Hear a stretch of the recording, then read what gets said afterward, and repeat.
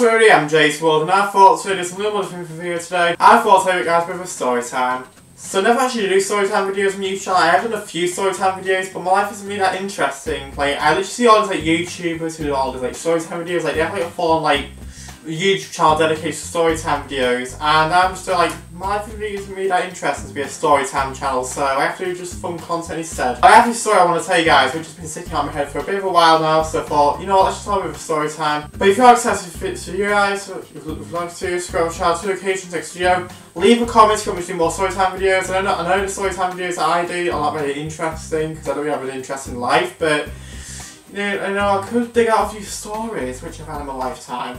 But without further ado, let's get right into this video.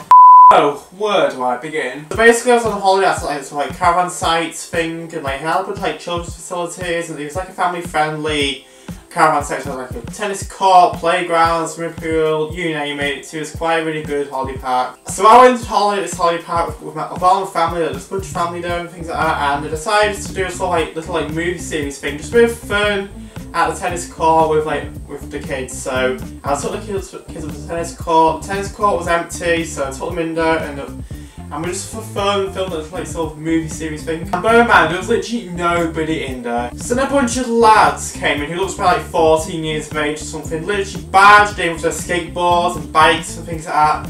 And then decided to like barge around in like tennis court thing, like that's like really like ferals around the tennis court. And they could literally see I was holding a camera and was in the shooting position. I was literally shooting the kids like doing something, and basically like barged right in front of the shot. Like, so the camera was like, I was holding it, and they literally went in front of me while I was shooting the video.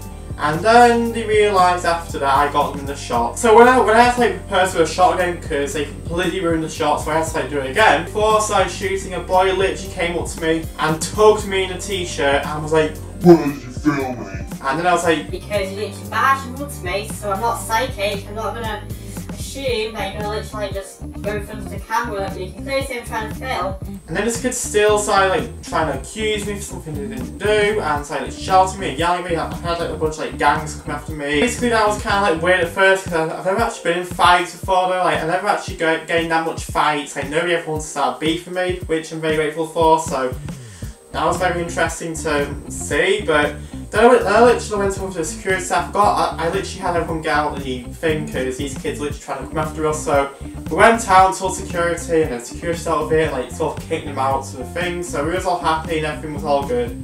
And then the next day, so I was literally at the caravan site. I was literally like playing around with the kids outside and things like that. The same boy who accused me of shooting without permission the last night literally came up to me again and was like, "You grassed him as a security officer." And I was like, "Yeah, I've been grassing you because you literally accused me of some kind of a did." And false accusations are actually illegal. So then this boy literally went and confronted me again of grassing on him, and he literally like went up to me, and here's when the interesting part starts. He literally starts tugging my t-shirt and starts hitting me in the belly.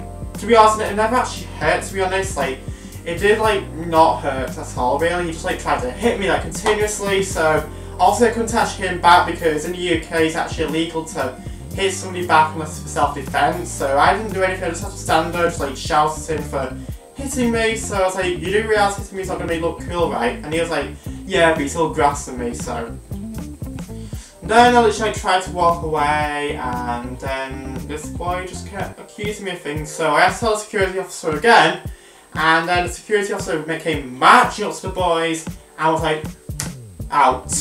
So the security man literally escorted the boys out of the area, and I think he told the parents, and then I think they got vacated off the park, which was very interesting. Okay, that's the end of the story time video right now. I know it's kind of like a short story time video today, but I thought I'd just get that story out to you guys, because I've been wanting to tell you that story for ages now, so here you go. But if you like story time, if you'd like to see a scroll chart to occasions next video, don't forget to also comment down if you want to do more story time videos, because I know my story times are really interesting, but I have an interesting life. And don't forget to also follow me on Instagram or drop me.